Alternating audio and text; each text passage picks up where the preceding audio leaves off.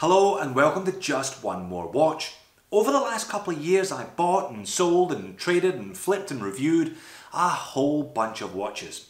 Very few of them have managed to capture my heart quite like the Vostok Amphibia. Now these things have always had a real cult following. I think the cult just found its newest member. If you watched my unboxing video, I was like, no, I'm not going to modify it. Why would I spend more money on a $60 watch? 2 days later I bought a bezel. 5 days later I bought a strap. 10 days later I bought a crown. I'm going to do a little bit of a modding workshop video on this one. Be really interested to see how easy these watches are to play around with.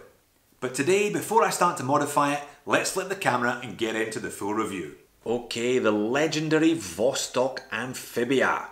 Now I bought this one on eBay. I bought it from a very pleasant chap called Nikolai at Moscow Time Sellers. Cost me $65 US and that was it, shipped to Australia. Plenty of other different outlets though you can buy and plenty of different models to choose from. All of them feature one of the most heinous and hideous bracelets known to man. This thing is legendary for pulling the hairs off your arms. It didn't last the unboxing.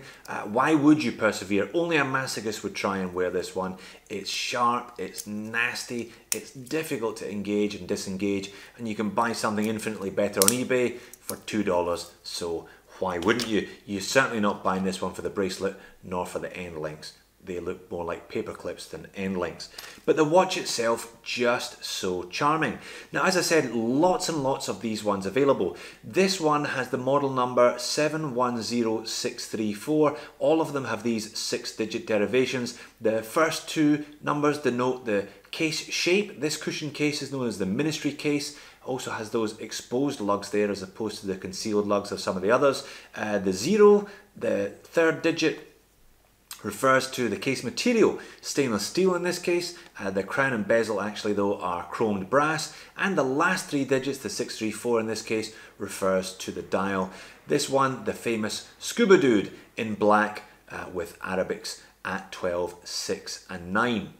Now, without turning this review into a history lesson, it is however nice to go back and get a little bit of the backstory of this watch because it is a fantastic story. Vostok were the official suppliers to the Soviet military in the mid-1960s, and in 1967 they were commissioned to create a new dive watch that was capable of withstanding pressures at 200 meters.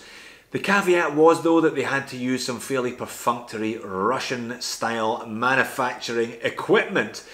They couldn't therefore come up with the strong case design to ape the Blancpain 50 Fathoms and Rolex Submarinas, which were the contemporary Western dive watches of the day. They created something a little bit different. They created a watch that actually gets more waterproof the more water pressure is put on it. Does this in two key ways. That fabulous domed acrylic crystal there actually pushes into the case the more pressure is put on it, creating a better seal with the case than at sea level. Similarly, two-piece case back. One top there and another little metal O-ring. Now the rubber underneath that, you're not twisting that down, you're not applying lateral shear pressure when you're tightening the case back, so you're less likely to damage the O-ring, and as a result that case back, when there's more water pressure applied to it, again it fits better onto the rubber O-ring, creating a better seal. We've got a screw down crown for good measure. So dimensions on this one, this ministry case model, 40mm case diameter, only 45mm lug to lug though. So this watch wears fantastically. I think one of the reasons that I've really been enjoying it. 22mm lug width, quite thick, 15 mils. Very thick actually.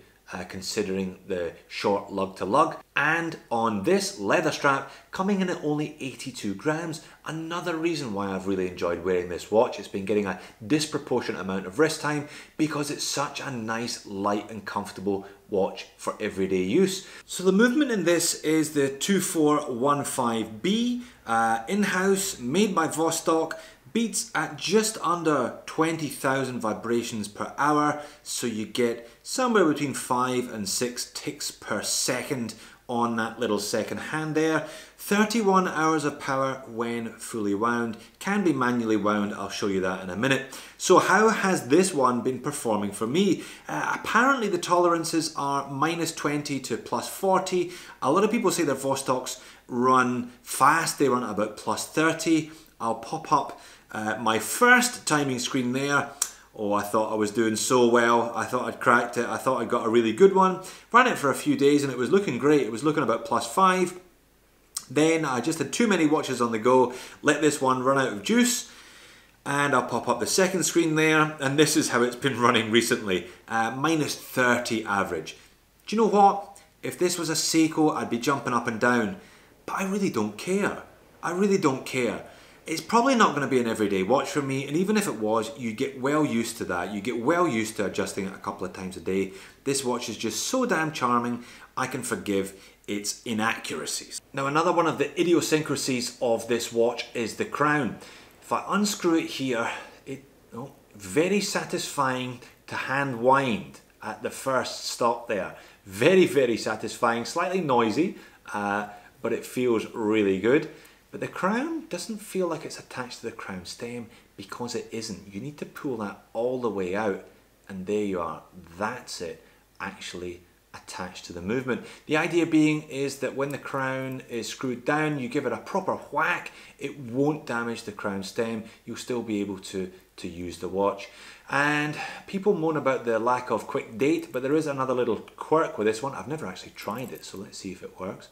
If you wind it on, there we are, you heard and saw the date flick. If you go past the 1, and then apparently if you go back to about the 8 and then roll it again forward, yeah, there we are, we've turned over the date to 20. So it's a little bit of a hack there, so to speak. You can kind of half set the date quickly and we roll over to 21. There we are. You can also just about hack the movement. As you see there, I've got just the right amount of pressure there that the second hand isn't turning, and if I release the pressure, it starts the movement once more. So again, idiosyncrasies, little quirks with this watch, but it just adds to the charm. I'm totally in love with this thing, already looking for my second Vostok. That's it on my 7-inch wrist. I think it sits just beautifully. It's a really comfortable watch, as I said, to wear. Love the cushion case. I think it suits the overall feel of the watch. Plenty of other case options available though, some slightly smaller than this with 18mm lugs. If you've got a smaller than 7-inch wrist, I would recommend maybe looking at one of those. As I said, I think this thing is a bit of a strap monster, as I will now demonstrate. Here it is on a $2 rubber strap from eBay. The clasps on these aren't amazing, but the rubber is very comfortable. If you're on a super tight budget, these come highly recommended. I've fitted them to a number of different watches. Here it is on a NATO strap. I don't personally go in for NATO straps all that much, plus with 15mm, already 15mm thick, I think it sits a little too high off the wrist, but it certainly is in keeping with the military aesthetic. I've actually ordered a 2-piece Zulu for this one when I do my little mod video when I replace the bezel and the crown. And finally, there it is on a shark mesh. Now maybe I have joined the cult, but I think it looks great on everything. Just a really flexible, adaptable watch. I think the 22mm lug widths really suit the overall aesthetic of this timepiece. I think I'm just a little bit in love, but that's okay. It's okay to be in love with a watch, isn't it?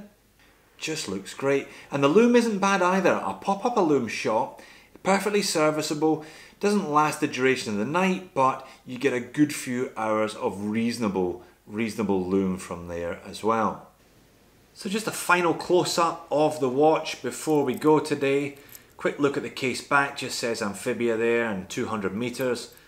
And on that dial, the famous little scuba dude there. You can get these in kind of blue, green. I just went for the plain black. Love the handset as well. Very nice little arrow there. Just says made in Russia and the B for Vostok on the dial just above the 6. So there you have it, the Vostok Amphibia. Charming, characterful and cheap. What a combination. I'm about to buy my second. I think I've joined the cult. Thanks for watching. I'll see you in the next video.